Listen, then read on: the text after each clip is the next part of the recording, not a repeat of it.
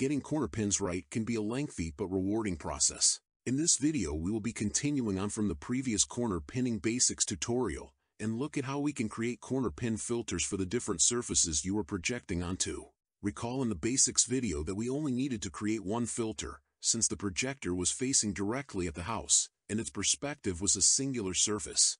Projecting from an angle similar to this, though, will require us to create a few different filters for each section of the home. Here we are on the Fusion page, and there is already a Fusion tree setup, featuring a limb for each masked section of the map file. There are 3 distinct sections we will need to create a corner pin filter for. Just like we did in the corner pinning basics tutorial, let's enable the limb, reduce the alpha of the background node, and then add a grid node in front of it. Change the coloring as you see fit for better visibility. Then, select the grid node, and open the search menu with Ctrl+C on your keyboard. Search for the corner positioner node, and then add it. For the rest of this video, I'll be referring to this node as a corner pin node. Stretch the corners of the corner pin node, and line up the grid lines with the lines of your map file. Notice that while I'm stretching this, I'm attempting to maintain the aspect ratio of my project as best I can. I'm allowing the corners to go way outside the boundary of the map. I could use a cropping node to reduce the aspect ratio of the corner pin and then just pin the matching corners up. There's nothing wrong with doing it that way, and it should work. The reason I don't do it that way is simply because it adds another node that I have to balance settings for. If I have to make an adjustment to the corner positioner node again, then I'll likely have to modify the associated cropping node as well. Remember that our masking nodes will take care of what is allowed to appear in that section. Since I don't need the cropping node for that either, I simply limit my perspective tuning to 1 node instead of 2. When you think you're getting close to having your filter correct, add any piece of media to the limb by creating a branch for it. Add a merge node between your grid and corner positioner. Then connect your media to the merge. Let's add a transform node as well between the media and merge nodes, so we can modify the size and placement. Using the inspector, we can make this asset smaller using the size slider, then change its position by modifying the X and Y values for the center property.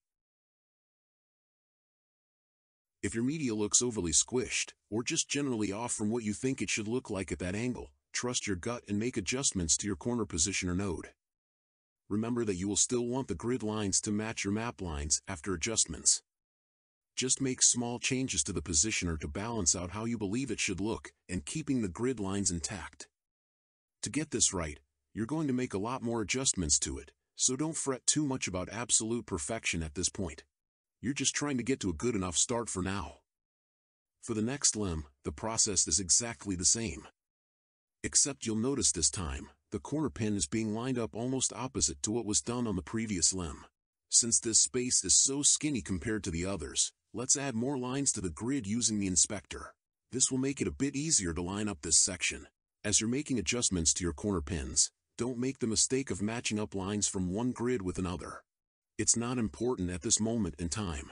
If you're worried that this will have an impact for assets you want to display across all 3 surfaces at the same time, I promise you we will cover stitching them together in the next video. For now, stay focused on getting the filters correct for their associated tree limb. If you're having trouble with the colors you picked to modify the filters, don't be afraid to change them to something better, especially if it's clashing with the media you've chosen to test with. Again, add and transform any media to fit within that space. Here I'm just going to use the same piece of media across all 3 so I can compare them with each other. Perform those steps again for any remaining surfaces you will be projecting onto. You might wonder why I'm not using the same node from the first limb on this 3rd limb. While they are going to generally be the same shape since they are going the same direction, the distances between their surfaces and the projector placement cause enough differences, to the point where it's probably best to give each its own filter. If you wanted to try and use one filter to cover both sections, you could certainly give it a go, since it might work okay for you. Once you have all of your initial filters in place, it will be time to test them while projected onto the home, and make your final tunings while it's up on the house. In the previous video in this series we covered live testing on the home.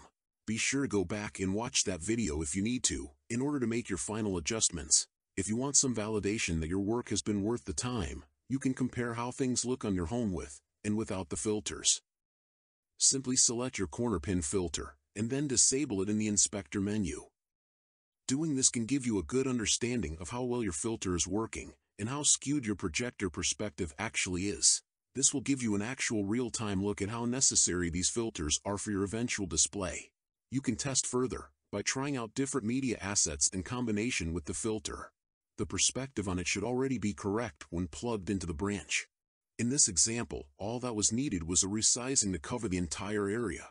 You might want to do a few more tests to ensure your filters are working as intended. Once you're confident you've got it right, you can move on to backing up your filters so that you can recover them in case you accidentally delete them. First, rename each corner pin node by right-clicking on them and choosing Rename from the menu. Name them in a manner that associates them with the limb they are filtering.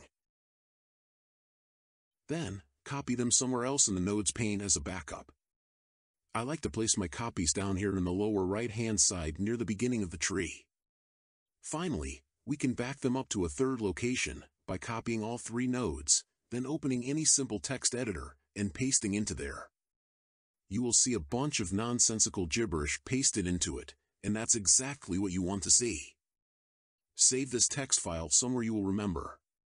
Now if you ever have a catastrophic event and you lost these nodes, you can easily get them back by copying from the text file and pasting them back into the Fusion Nodes pane. You can do that for any Fusion nodes you wish to keep for the long term. While Resolve has many different ways to save Fusion nodes or effects, I like this for its simplicity. We now have a set of filters that cover each section of the home that will apply the proper perspectives to any media plugged into each one.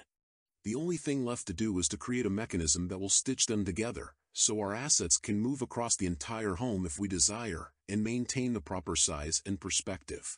That is exactly what we will be covering in the next video. Until then, be sure to subscribe to the channel for future tips and tricks on home projection shows using DaVinci Resolve.